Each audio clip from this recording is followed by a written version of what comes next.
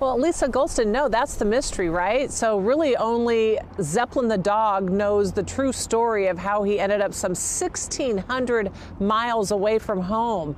And the owner chose this spot where we are by the river near the Sacramento Weir for this long-awaited reunion because she says this is the spot where she actually found Zeppelin 3 years ago. She thinks someone actually dumped him here.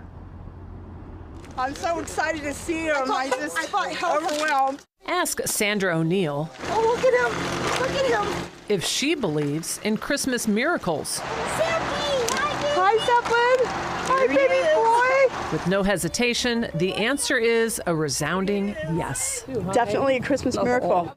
O'Neill has been dreaming of this day since her dog Zeppelin disappeared in October of 2021, some 14 months ago. We figured he'd come back home on his own later that day, but that didn't happen. So we continue to look for him on a daily basis. Word traveled around social media, but O'Neill couldn't find her four-legged friend.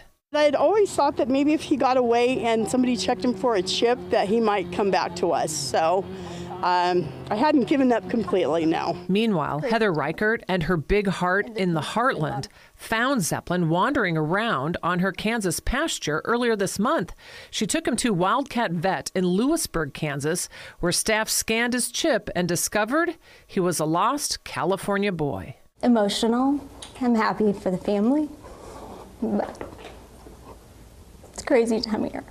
I didn't tell anybody. I didn't ask anybody. I just did it.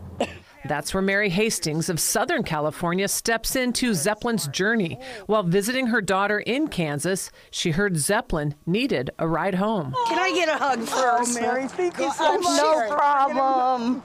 The long road trip ends here in West Sacramento. Come on, buddy, Zeppelin. Come here, Zeppelin. Come here, baby boy. Oh, honey, hello.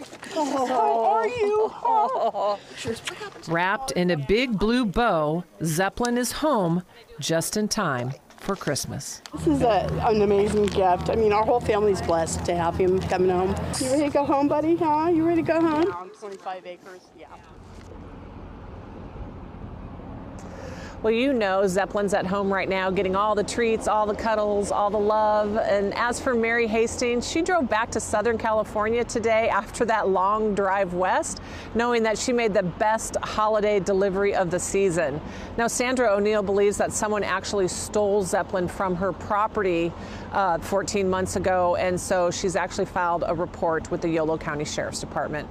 Reporting live in West Sacramento, Michelle Bandor, KCRA 3 News.